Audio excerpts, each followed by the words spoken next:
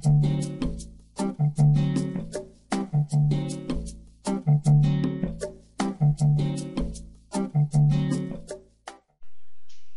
here we're going to talk about IV estimation and proxy variables.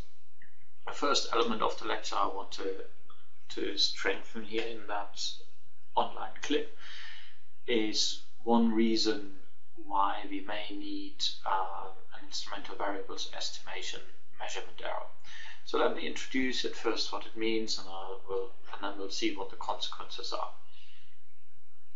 So here's our model. Alright, we have a dependent variable, we have an explanatory variable, it's called xt asterisk. Everything's standard but for this asterisk. Now, this asterisk is here to indicate that this variable is measured inaccurately. What do we mean by this? Now, what we mean is that the real value of xt is xt asterisk. However, what we observe is xt, and these two things are not equal. The difference between the two is this measurement error. Okay, call this ME or VT. That is the measurement error. In the lecture we talked about the example when that could be, for instance, income. I think that's what we mentioned in the lecture. So this is the setup. We want to use xt asterisk, but we don't have it. What we have is xt, and that is different. Before we continue, we need a number of assumptions, because we have now introduced a new error term. We already have our, just do that in blue, the error terms, the UT. And this, I haven't said that here, but let's assume that this has nice properties. Let's say it's normally distributed with a variance sigma u squared, so it's homoscedastic, so that's fine. Now we also have the VT, and we may have to make a number of assumptions with respect to the VT.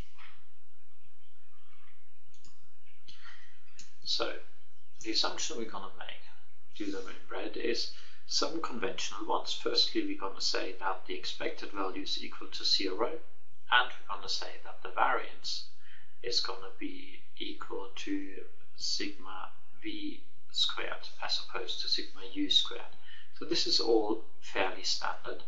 What we now also have to do is we have to say how Vt is related to the other random variable which we have, the ut, and we will have to establish how Vt is related to our xt asterisk.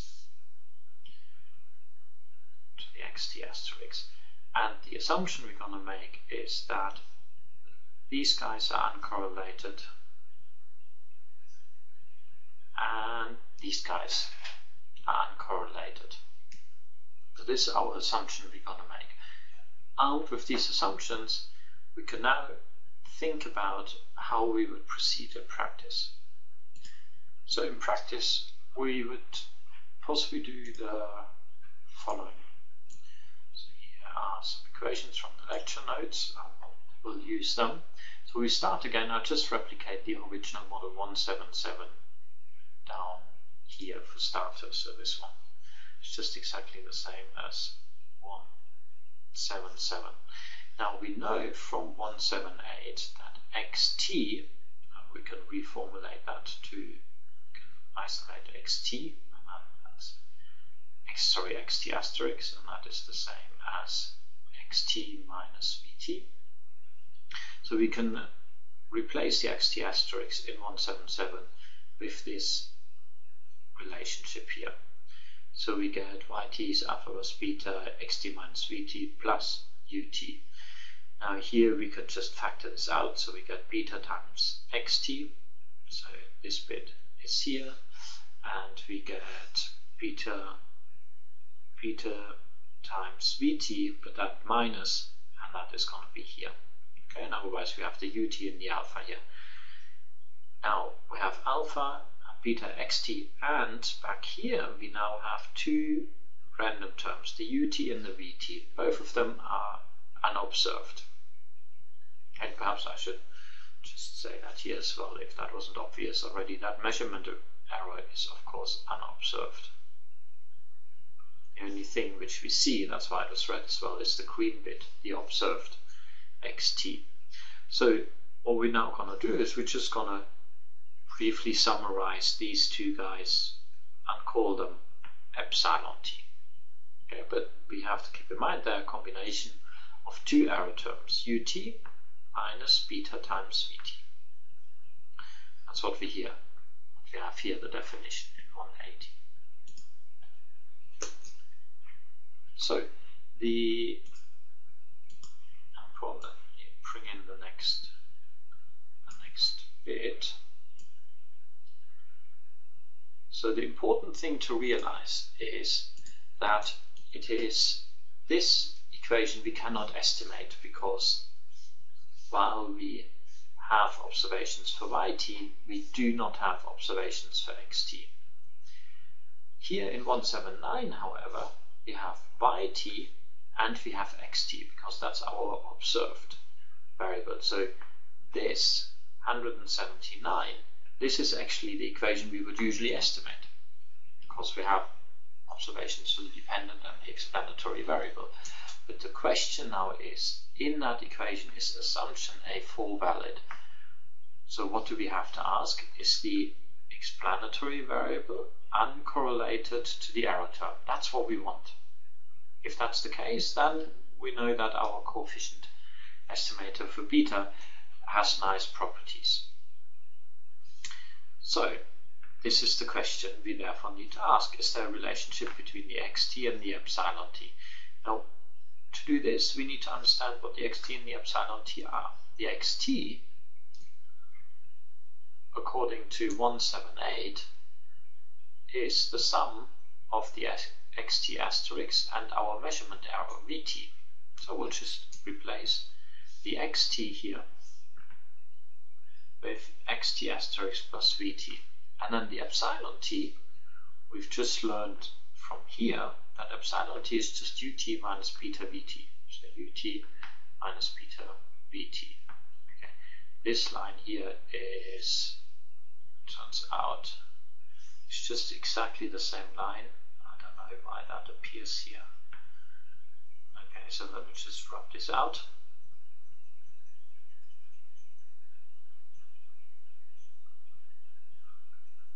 But let me perhaps replace this with another line.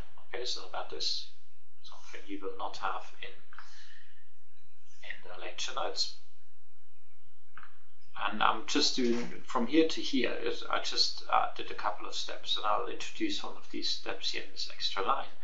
What we'll do here is, inside the expectation, we'll just factor out our product. Okay, so the expectation here is just going to be the expectation of xt asterisk times ut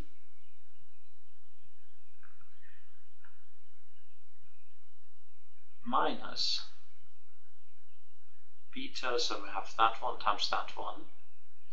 Then we have that one times that one, so we have minus beta times xt asterisk times vt. Then we have vt times ut, so plus vt times ut. I have to squeeze a little bit, and I'll continue behind here. I wasn't meant to fit in here. Minus beta times vt times vt. Okay, and actually to make this just look a little better, I'll rub out. It's 182. We'll write this in a second. We write this behind. Here we go.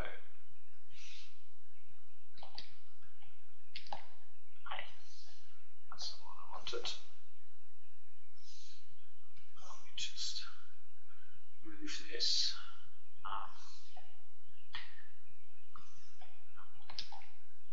So we'll just move this here a little bit nicer. And we have 182 here. a little bit of an operation. Anyway, here we go. So now we have the expectation of 4 bits. Now we know something about some of them, and we know that due to our assumptions. Remember the assumptions we made, here they appear, okay, on the side.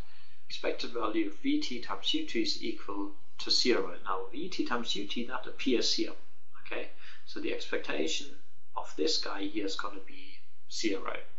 So that will, let me just do that in a different color, this one here will fall away, that will be 0 once we have the expectation. Then Vt times Xt asterisk was also 0.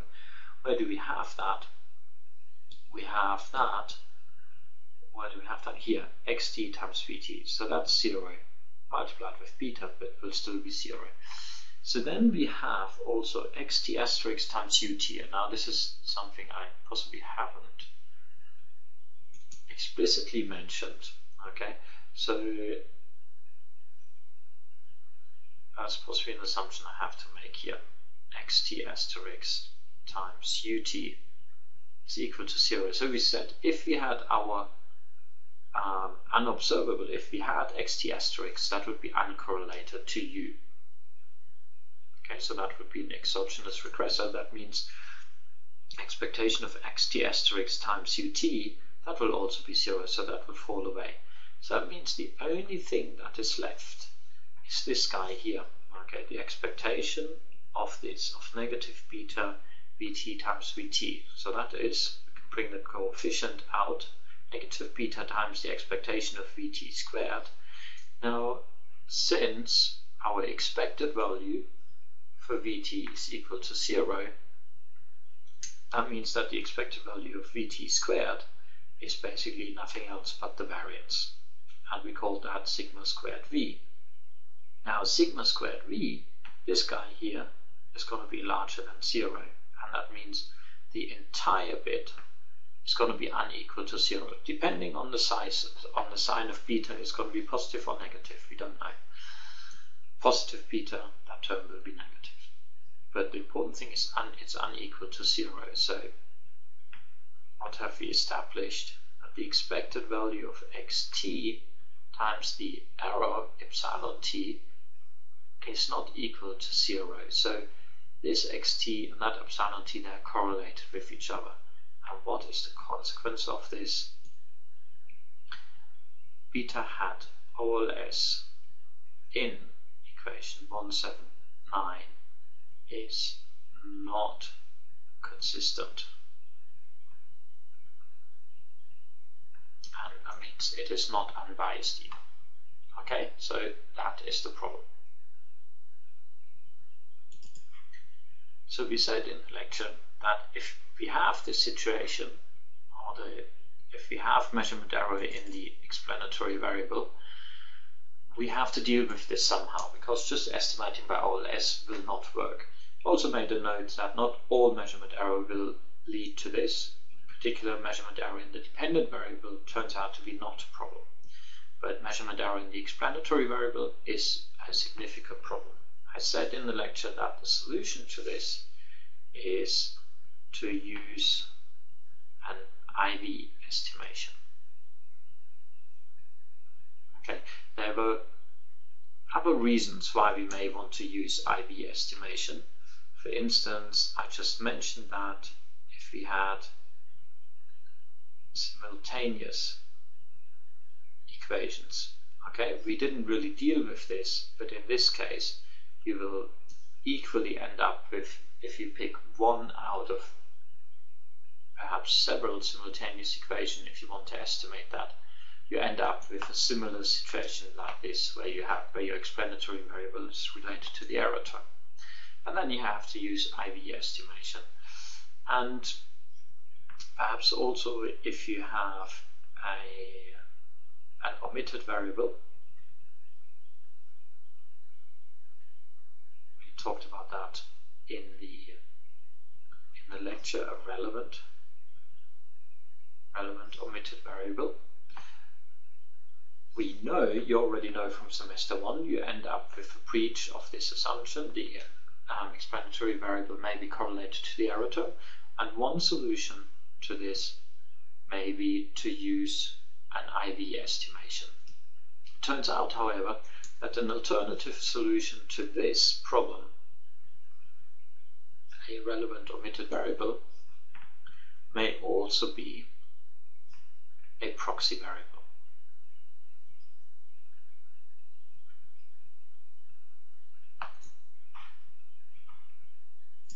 And that was, of course, section 9.3.1.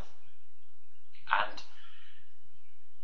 what we often do is, when we have relevant omitted variable, we will use proxy variables if we have a proxy variable, and we use instrumental variables estimation if we do not have a proxy variable. Okay, so the availability, if you're in this situation where you have a relevant omitted variable, the availability of a proxy variable will determine whether you use it as a proxy variable or whether we have to do IV estimation. So what is this magical thing, a proxy variable? So here we go. This is from the lecture notes, equation 188. We'll start out with our assuming that this is the true model. Okay, DGP here stands for data generating process, or an alternative, which is also right, the true model. Okay, so we have two explanatory variables, x1 and x2 tilde. Now the problem is that this guy, x2 tilde, is not observable. And that will often be the case, especially if we have things that are sort of somewhat intangible, like intelligence or compassion, were the two examples we have. Now, quite often we possibly feel that x2 tilde, and I'll use that loosely for starters, can be proxied by another variable, and we call that x2. Okay, so x2 tilde and x2 are not the same, but x2 is a proxy for x2 tilde. And then the question is, can we estimate the following model? Actually, I'll just use the formula from the lecture notes. Okay, so can we basically replace, so the question is, can we replace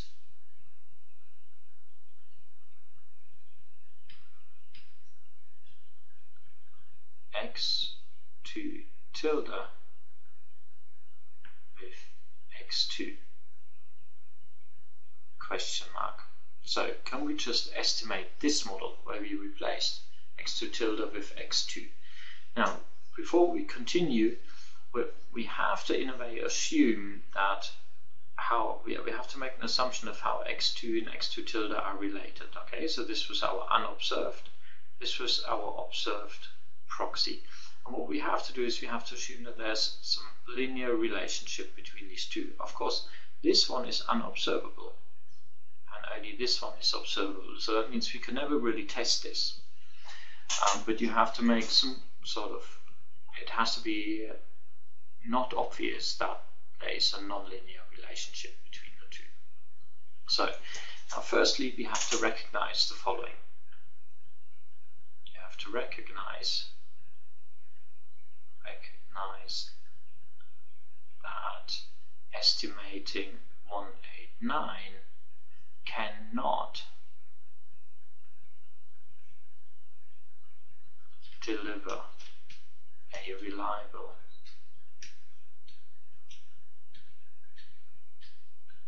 estimate for beta 2. Okay, so if we are really after this coefficient beta 2, using a proxy is not going to help us. So this is not the point of using the proxy, but what if we are really interested in beta 1? Now remember, just omitting x2 does not do the trick, because then this stuff would wander into the error term, and that means that potentially this new combined error term may be correlated with the x1. Okay, and then we have the problem that our explanatory variable is correlated to the error term, and we get inconsistent parameter estimates even for the beta 1. So the question is, can the use of a proxy for x2 tilde deliver consistent estimates on small samples, unbiased estimates for beta 1? Okay, so this is the problem we are really trying to solve. And it turns out that indeed the answer to this question is yes. So the answer, so can we use, actually I should have used a question mark here, and the answer is yes, that's great, if, and now here there come two assumptions. If, firstly, that x2, that proxy variable, is also uncorrelated with our error u. So what we need is that x1 and x2 are uncorrelated to u. This one we can't observe. Where do we go? Here I started. So what we need initially is that we need to know that x1 and x2 tilde uncorrelated to u. x2 tilde is unobservable, so two unobservables are uncorrelated with each other. That's going to be difficult to think about. But what we do need to assume in addition to that is that if we use that proxy variable x2, that is also uncorrelated to u. So basically all our three variables involved, one of which, the red underlined one, which is unobserved, need to be uncorrelated to the u. Secondly, what we require is that if we are thinking of x2 being a proxy for the x2 tilde, that means the expected value of x2 tilde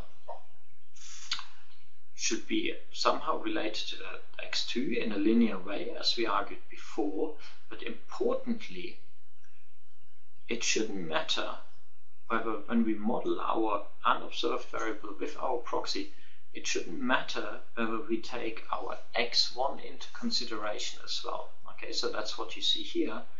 In here, there is no x1.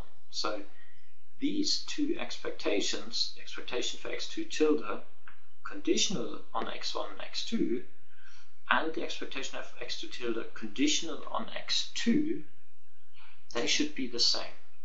And what that basically means is that x1 cannot explain x2 tilde beyond what x2 can explain of x2 tilde. So if x2 tilde is, as we discussed in the lecture, intelligence, and we are using an IQ as a proxy, then we need to make sure that IQ is related to x2 tilde, but this variable x1 doesn't add any explanatory power to explaining x2 tilde. As x2 tilde is unobservable, this is a mind experiment or thought experiment we have to do here. And very often this is where the problem starts. It's sometimes very difficult to find this proxy, which clearly is the only variable that will explain variation in the unobserved variable x2 tilde. Okay, so this means that this root, remember where we came to the proxy variable, we said we're considering this technique here if we have an omitted relevant variable and if we have a proxy variable. Do you have a proxy variable? Well, that depends on whether you have a variable that can x2 that can meet these two conditions. If we don't, then if you have the case of a relevant omitted variable, we have to go this way. We have to use IV estimation. Okay, I didn't mention that, because if you have values for the relevant omitted variable, you include it. Okay. So actually, I should add this here, relevant omitted variable, include the variable if available.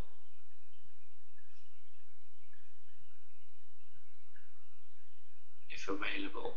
If it's not available, then we consider proxy, or alternatively the IV estimation. So it turns out that as proxies aren't really always readily available, we will often resort to what we discussed in section 9.3.2, IV estimation, instrumental variables estimation. So, what do we have here?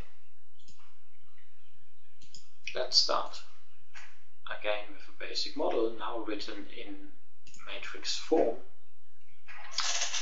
Our basic model, dependent variable, matrix of explanatory variables. The first column may well be a constant, an error term, and our error term, here we assume it's that it is homoscedastic. But now, importantly, the problem is that we are thinking of the situation where x and u are indeed correlated.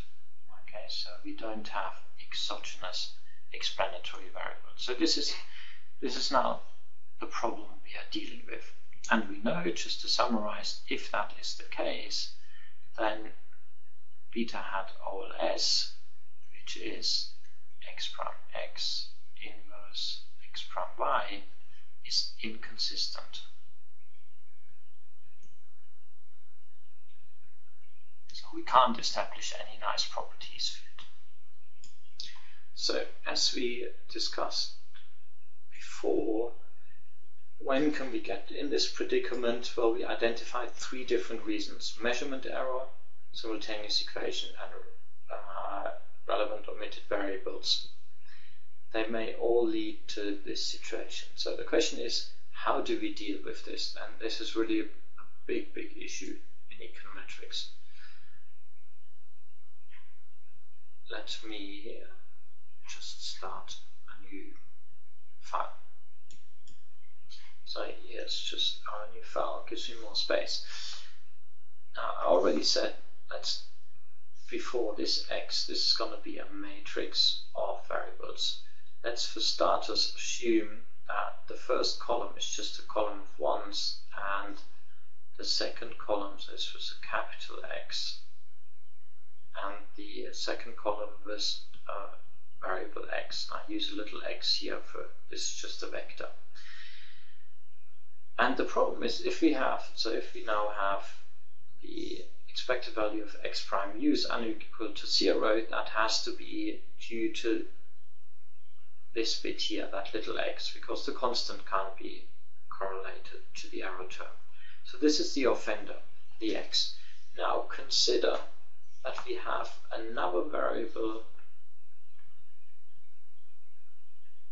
Consider another variable, little z, and let's assume that this variable has the following two properties.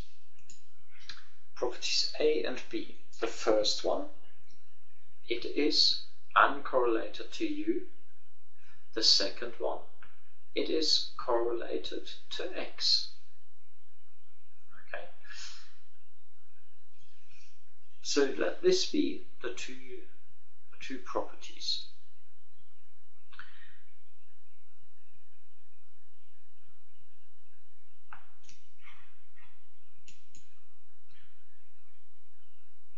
How do we use this? How do we use this property?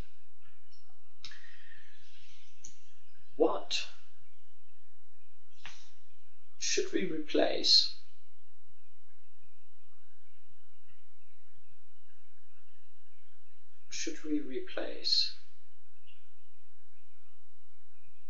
x with z? That seems quite sort of promising in a way, okay, because z is correlated to x, but it's uncorrelated to u. But we should recognize that then we are not really estimating, then we wouldn't be really estimating 193 anymore.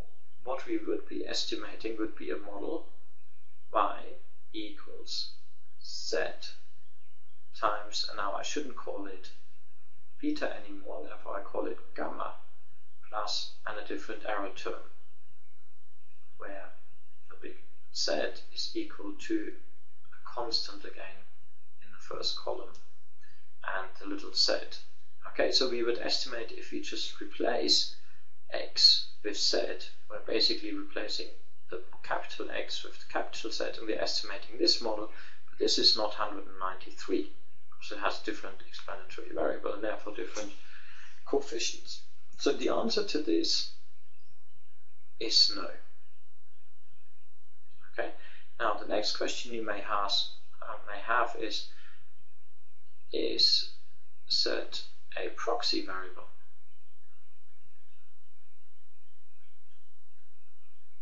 Question mark. The answer to this is no as well. Certainly not in the sense how we discussed it before. Remember, we discussed proxy variables as a proxy for something that is unobservable, but X is observable. Okay, we have this. Okay, it is available. We have observations. So therefore, it is not a proxy variable how we discussed it in 931. Actually, I think this is 932, right? So it's not a proxy variable. That unobservable variable, which may be the reason for this, is hidden in that error term. Okay, if you have an unobserved but relevant variable, that's in the error term. It's not the X. That is observed. So it's not a proxy variable either. So how do we use this set? Well, we use it in the following way. We propose the following estimator for beta in equation 193. So beta hat is equal to z prime x inverse z prime y. And this is what we call an instrumental variables estimator. So importantly here, first thing, you have to realize that this is not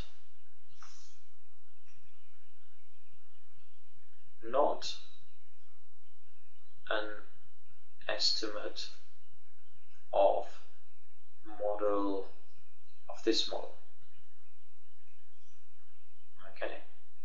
Because if we were to estimate the coefficient in here, we would be estimating z prime z inverse z prime y. But that's not what we have. We have z prime x inverse z prime y. So in fact, we have three terms here. Okay, we have the x, which is defined up here. We have the z, which is defined up here. And we have the y. So this is what's called the instrumental variables estimator. You may now ask, hang on, well, what's the role of this set in here?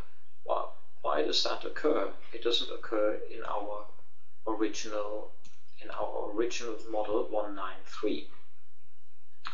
And immediately you may ask, being a well-trained econometrician by now, well, does that still give us an unbiased and therefore consistent estimator of beta of this model 193? Now your training should kick in. What would you do if you wanted to establish the expected value? So I just asked the question, is the expected value of beta hat IV equal to the unknown beta from model 193. By the way, this is equation in the lecture notes. Let me just briefly confirm that. 198. So this is 198. So you know how to establish this. In the OLS case, your next step was to replace y with the model. So what we would do from here to answer that question is we would do beta hat IV is z prime x inverse z prime, and now instead of y we use our model. Our model is of course x beta plus u. So that immediately gives you following: z prime x inverse z prime x beta plus z prime x inverse z prime u. And of course these two guys cancel each other out, so what we get is beta plus z prime x inverse z prime u. So now that is still beta hat IV. This was just algebra so far. Now you would ask the question, what is the expected value of beta hat IV? And now it turns out, I'm not going to go through the detail here, but it's very straightforward, just using the techniques which you know. Turns out if we make recourse to the assumptions which we made, that the expected value of beta hat IV is indeed equal to beta, and fantastically that means it is an unbiased estimator. Okay, so that's a great result. So although we use this set, in addition to our explanatory variable x, it turns out we get another beta. So a different estimator. This one is unbiased. And remember, beta hat, if we were to estimate a OLS estimator, so if we had estimated beta hat, let's just say OLS x prime x inverse x prime y, that would have been biased. Okay, because of this result. Now we have a different one and we get an unbiased, so that's quite magical, but important. Our instrumental variable z has to have these properties. So this estimator will also have a variance for beta hat IV, and that variance formula comes basically straight from the lecture notes, and here it is. I don't want to talk much about it, it's just it includes z and x, but these are matrices, this can be calculated, and it includes the variance of the error terms as in our normal variance formula, and we would need a sample estimate for that, but you know how to get that. Let me just generalize this problem slightly. Okay, so what if our matrix X doesn't only have a constant and one X, but now what if there are several X's?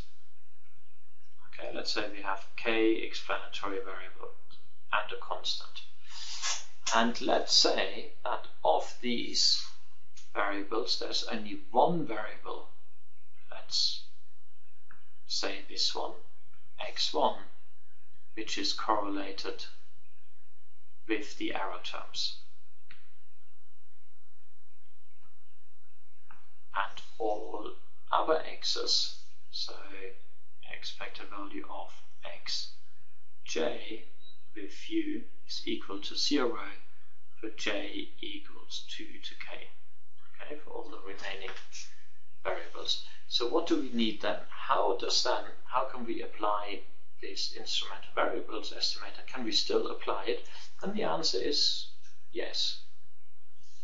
You need a matrix Z that the status looks very similar, column of ones. Now we need an instrument for that, so let's call it Z1 for the instrument. Now for all these other variables, you can basically just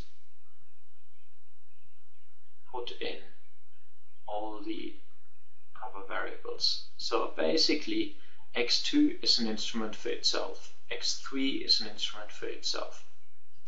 And what are the properties of Z1? Okay, the properties of Z1 have to be that Z1 and U are uncorrelated, and that Z1 and X1 are correlated. And it turns out the stronger the correlation,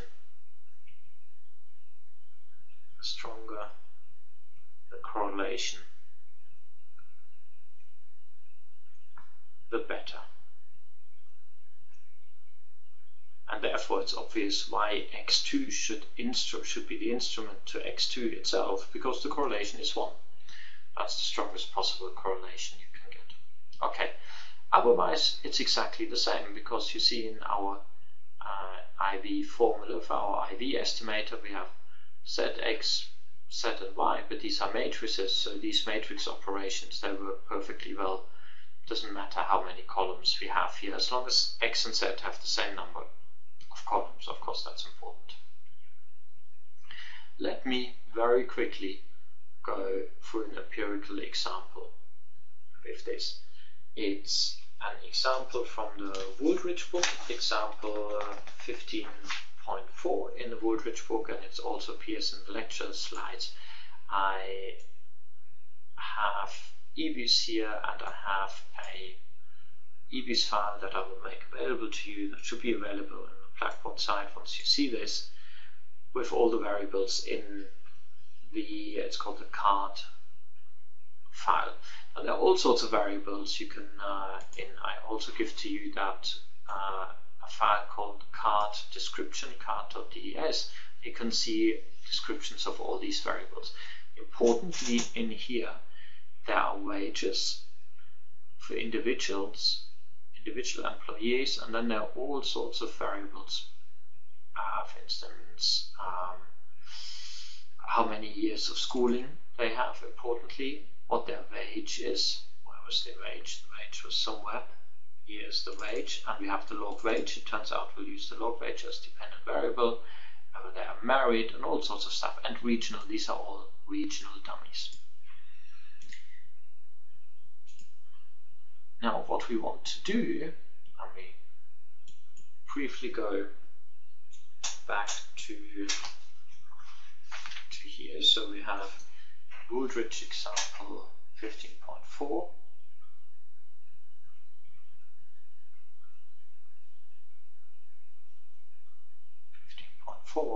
We want to estimate a relationship where the log wage LW for a worker is a function of alpha naught plus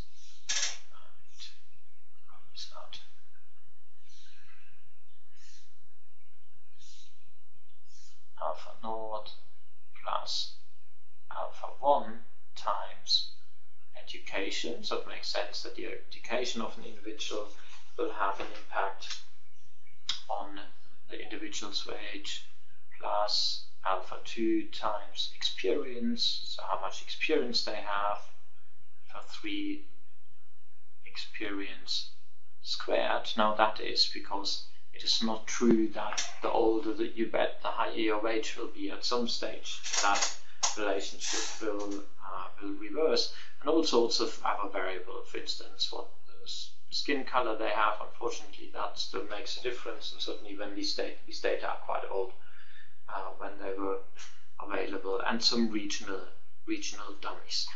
So what I do here is my EViews. The regression which we want to estimate is the following. I've already done it. Okay, but I'll just show you all the variables. We have log wage as the dependent variable, and education, experience squared, black, SM, SA, and all the rest are regional dummies. So these are exactly the results which you can see in the lecture notes and indeed in Wooldridge.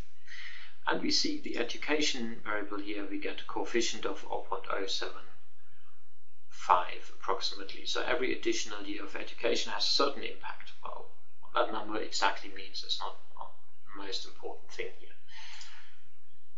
The problem is the following. So we have all sorts of, let me say, regional dummies plus an error term. Now, this error term, importantly, will contain the impact of an omitted relevant variable. And let's say intelligence. Clearly, workers, whatever intelligent philosophically means, but clearly workers that are more intelligent, ceteris paribus, will get a larger log wage. Intelligence is not observable, but it is quite likely that these two guys are correlated. So it's quite likely that the amount of education you got is correlated to intelligence. On average, I think it's possibly fair to say that more intelligent people get more education. Individually, there will be a lot of variation, but that means that the expectation of the error term, the education variable times the error term is going to be unequal to 0. So we need an instrument. Instrument needed. What is proposed in the example in Wooldridge, so as proposed by some other authors in a paper a while back, is to use as an instrument the following variable. So they propose to use the variable near 4 or near college 4.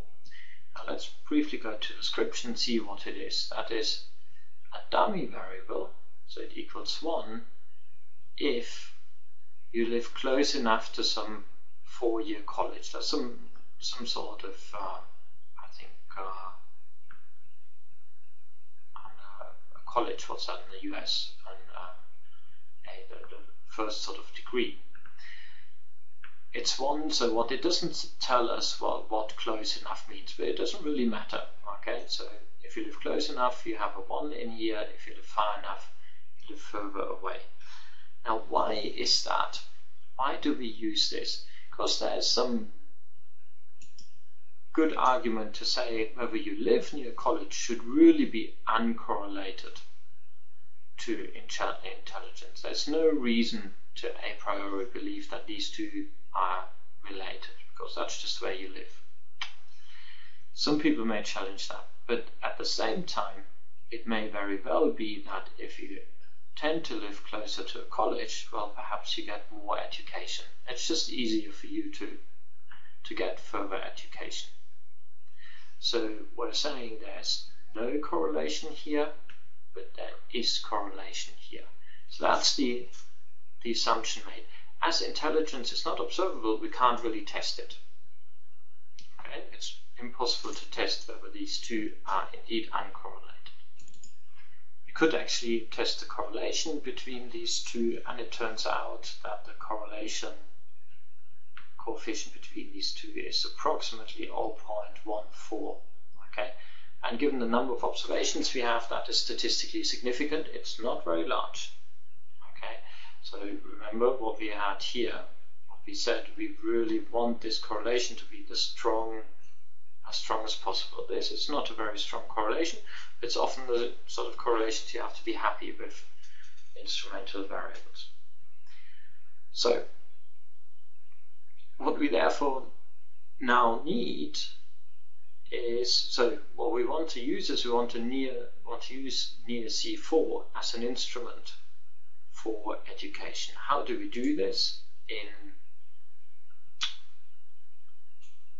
eViews, so we go to the estimation bit, and in the estimation method we're going to go to two-stage least squares. Now, why it is called two-stage least squares, I don't want to talk about. There's a good reason for this, but I don't want to talk about it. So in instrument list, what we basically have to specify here is what our matrix Z looks like. Okay, we basically have to specify this guy, and we said we want it to be basically exactly the same as X, just for the place where we have our offending variable, and that's the education variable here. So instead of education, we will want to have our NEAR-C4 variable. So let's go in here. So we'll do that quite straightforward. We'll just copy and paste. And instead of education, we'll write NEAR-C4. And I click OK. And now you see an estimation, and you can see that in our instrument list we have all our variables, but instead of education we have NEAR-C4. Now I have made actually a mistake. I have also copied, you can see in here, the actual dependent variable itself, elevate. Now that shouldn't be, because remember the first value here is the dependent variable, so I have to take that out. Dependent variable is not part of X. X is really only this bit. Okay, and we have to see the constant at the end here. So I've deleted the first one, so instead of the first dependent variable education, we now have NEAR-C4. We click OK. And here we go. We have our instrument list, so this is basically what our Z looks like, but as explanatory variable we have still exactly the same list before. Okay, so the education still appears here, so it's important we did not replace education with NEAR-C4, we just used NEAR-C4 as an instrument for education. And now we see a different coefficient of 0.131, so it actually turns out that the actual effect of education is stronger. The fact that education was most likely correlated with the error term obscured the effect of education. So our IV estimate of that alpha 1 turns out to be larger than the or less estimate, which we know to be biased. So this is really all I want to show here. I want to show you that doing these IV estimations is extremely easy in eViews. The difficult bit is the identification of an instrumental variables. And you can see here the fact that we had to settle for a variable that is only just correlated to education tells you that this is often a difficult job, but it is often the only way to achieve consistent, unbiased estimates for these alpha 1. Okay, and that's what we wanted to achieve.